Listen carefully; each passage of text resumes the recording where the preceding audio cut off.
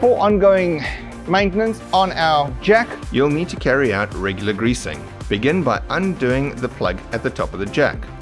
and then we're going to grab some lubricant. And a grease gun. Any general purpose automotive grease will work. Connect the grease gun onto the grease nipple. And start greasing.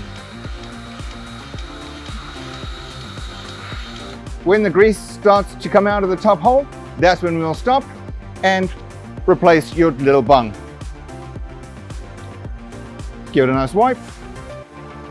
The second area to grease is around the jack wheel wedge.